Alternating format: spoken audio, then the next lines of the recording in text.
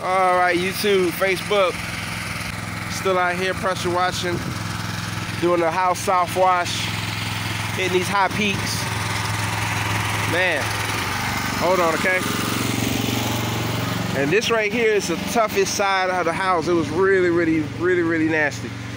So Jose's up here hitting it last time.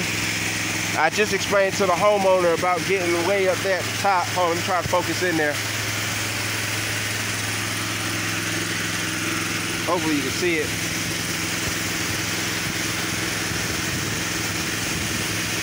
See way up there at the top of the top? Yeah, that was hard to hit. Now, keep in mind, we can still keep cleaning and we can get up there, but with this whole Corona Bebos thing going on, we went to the supply store. Literally, the whole bleach shelf is clear, so no supplies, because of this whole situation going on in America. So we ran out of bleach in the supply store. So we grabbed literally the last 2 gallons that was on the shelf. The only thing that was left was the most expensive you can get, which is like 30-second cleaner. And the 30-second cleaner is like $10 a gallon versus $2 a gallon. Hold on, let me think about this. Now it's more like $3 or $4 a gallon if you get the real stuff, you know?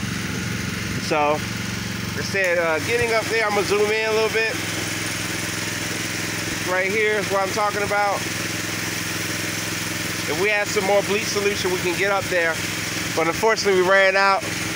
And like I said, this is our 5th treatment. So he's doing the best he can, just try to rinse it down and everything like that. But for the most part, you know, the cousin said he's happy.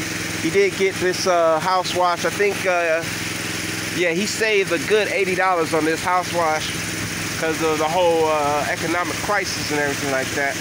I don't know if you guys know, but you know, 2-story houses, they're normally about $100 per story. You know, the reason is it's just harder to get up there in those peaks. It requires more chemical solution, and basically it takes longer. So there's this guy, I don't know if it's an old man in the neighborhood, but he's charging $100 for a 2-story house. That's what he's doing for the whole neighborhood. So that's some steep competition. I don't know how he's able to afford to pay his insurance and keep his operating costs going, because, you know, I got to pay debts, I got to pay bills, I got to pay my worker that's up there, you know, and if I charge $100 for this, I think at the end of the day, I probably make $20. I would have made like $20 or $30 off of this house. It costs around $30, $40 for fuel, operating. And then I gotta pay him $30 to be here, $40 depending on how long it takes. Because this is easily 2 hours. So I pay him about $20 an hour. So $30, $40 easy going to him.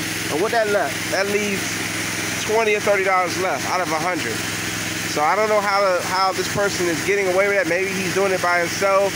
Maybe he's getting everything really super cheap. I'm not sure, but I cannot compete with that. So we're gonna keep going, we're gonna keep working, and we're gonna finish this house up. We really appreciate y'all watching these videos, and we will see you in the next one. Leave a feedback on the bottom of the video, leave a comment, all that good stuff, and I will respond. Thank you so much.